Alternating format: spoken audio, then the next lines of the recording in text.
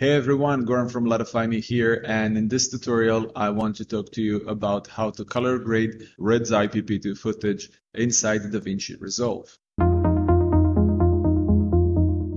The footage I'll be using today was kindly provided by the guys at Raw Film. Raw Film is a subscription-based platform offering premium stock footage shot exclusively on RED cameras. If you need footage for your project, make sure you check them out at raw.film. Since our last tutorial about color grading RED's IPP2 footage in Premiere Pro, we got a bunch of emails from you guys asking us to do the same in DaVinci Resolve, so here we are. Before we get into it, I suggest you go through the video that we did about Premiere Pro. It's linked in the description. It will get you familiar with some of the concepts of working with IPP2 footage and in general about working with wide gamut footage. So I suggest you have a look at it before you have a look at this tutorial.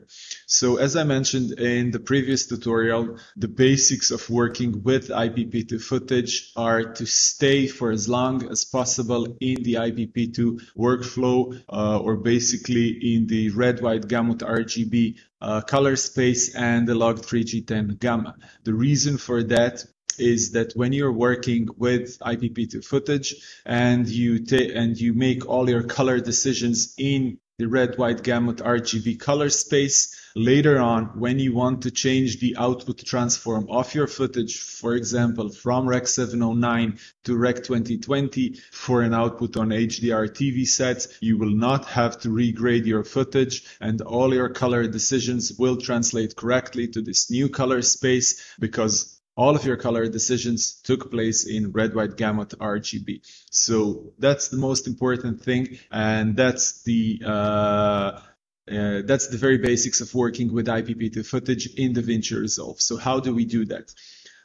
So the first thing, I have here on my timeline a bunch of clips shot with RED cameras. Some of them are shot with Epics, some Dragons, some Helium cameras, and we will treat all of them as IPP2.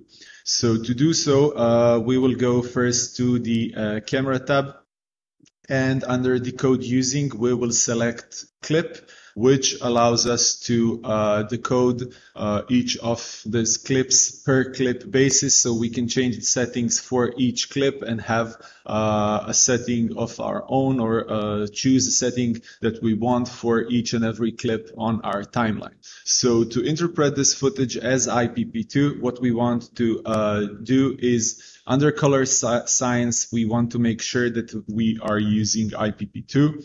Under color space, we want to make sure that we are using the red, white, gamut RGB.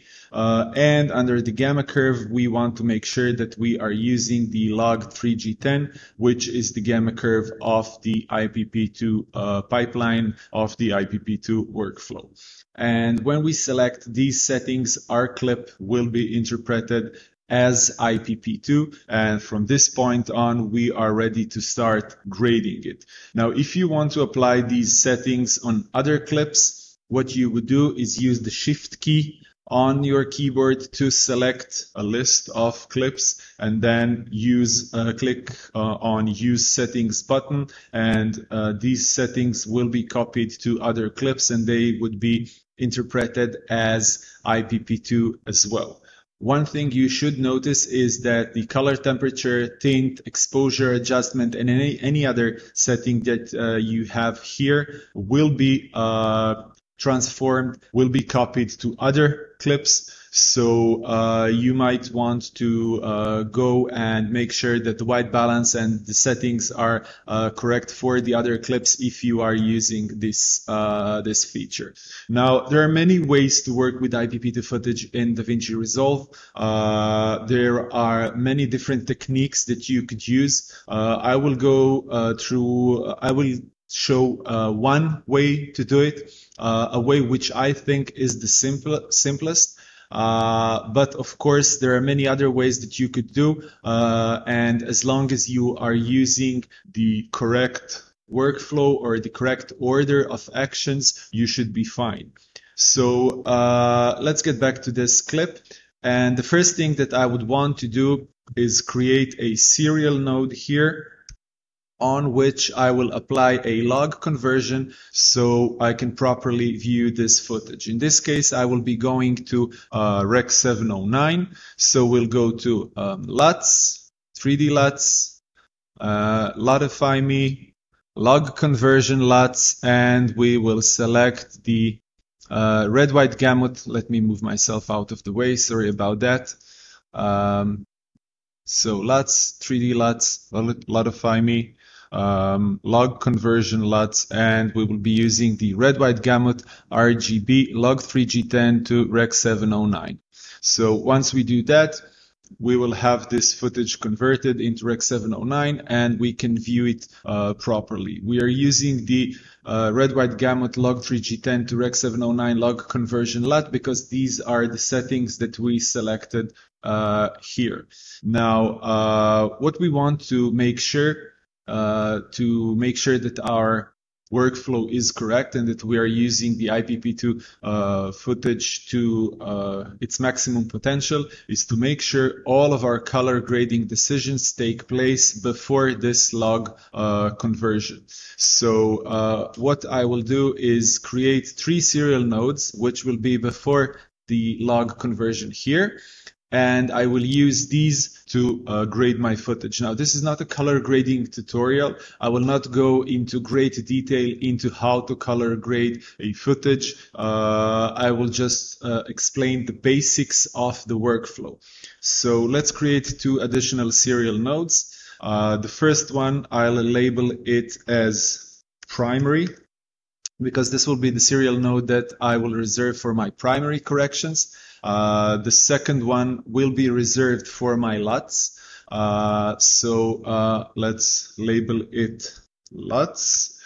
And I'll write here IPP2 because it's very important that you use IPP2 flavor of the LUTs from the package. And I'll demonstrate what happens if you don't. And this one will be reserved for my secondary corrections, which will basically be any changes required after applying the LUT or anything of that kind. So I'll begin by applying a creative LUT on this node here. So to do so, I'll go again into the package, Lutify.me. Again, I have to move myself out of the way. So Lutify.me, and we go into the RED IPP2 folder. From here, I'll go to teal and orange, and I will use the marsten LUT. So that's the IPP2 flavor of the LUT applied on this footage, and this is the result that we get when we apply that specific LUT. Now, if I were to use a regular Rec 709 tailored LUT, what will happen, let me show you, is I'll go into standard Rec 709 LUTs and we'll select teal and orange, and we'll use the same marsten LUT. So as you can see, the result is very different and it doesn't look good. And the reason for that is because our log conversion is happening at the very end of the pipeline. All these settings, all these corrections, all our color decisions are taking place in the red, white, gamut RGB color space, which is a white gamut RGB color space, and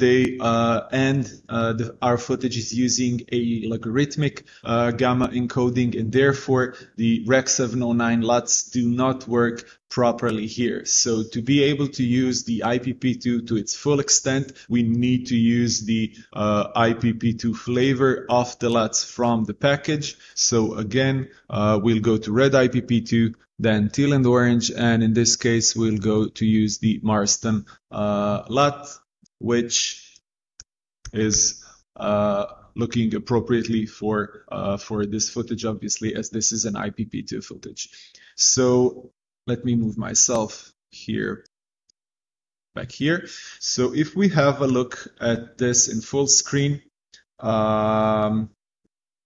this is the before and this is the after. You can see that this LUT as is works pretty okay on this footage. This is the Rec 709 conversion, and this is the LUT. So it looks pretty fine. It doesn't require many changes, but just for demonstration purposes, I'll do just some simple changes here. And to do so, I will select the first serial node.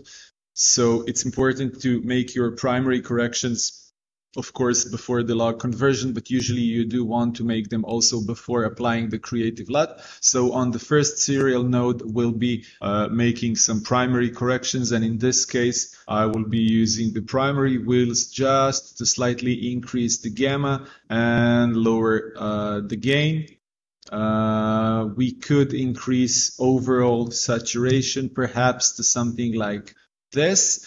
And then on the third adjustment layer, on our secondary corrections, I could probably use something like hue versus saturation, for example, to select the range of reds and slightly decrease the saturation of the skin tone, but leave the saturation of other colors pretty much as is.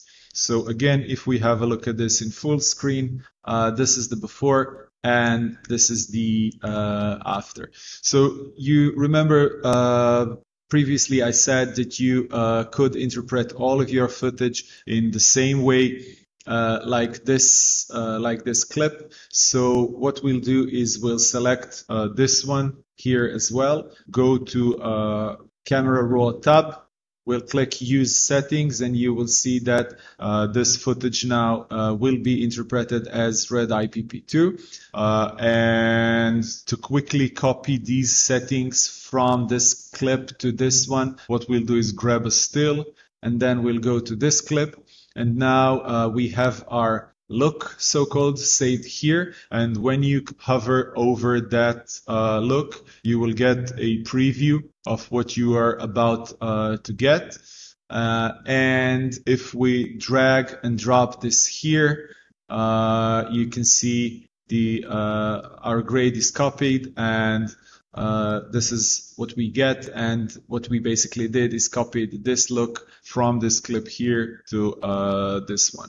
Now this is not related, this specific tip is not related to IPP2 specifically. You can use it with any workflow that you want. I just wanted to show a quick way how you could apply the same grade to different clips, so you don't have to repeat the actions that you do.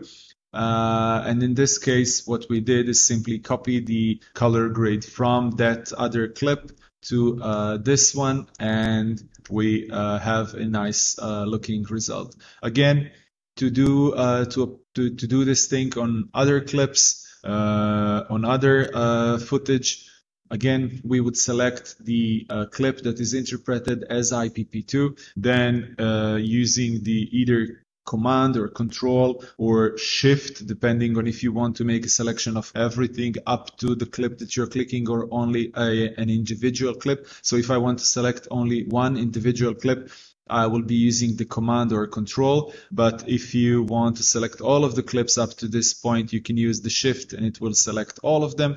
So again, we'll select this one and select this one, use Settings. This will copy our IPP2 settings from this clip to this one. And if we have a look at it, we can see that it looks, well, as an IPP2 footage. And now we'll copy and paste the settings that we did to this one as well. Now you can see that this clearly doesn't look good, and that's because this footage was shot under tungsten lighting. And if you remember when I told you that when you use the use settings, when you copy the settings from one clip to another, it will copy the white balance settings as well as other settings to this clip. So to correct this, what we want to do is change the white balance back to what it should be. So in this case, let's try 3800, and you will see immediately that this looks better. And of course, we could make some further adjustments to this footage. For example, let's reset this and let's lower the gain a bit, maybe lift tiny little bit, open up the gamma. We could increase the saturation of this clip, and now this looks better and matches this clip more nicely. So here we have the after, and this is the before, and that's about that. So if you like this tutorial, please make sure you subscribe to our channel and hit the bell button so you get a notification when we release a new tutorial. I hope you like this one, and see you. Bye bye.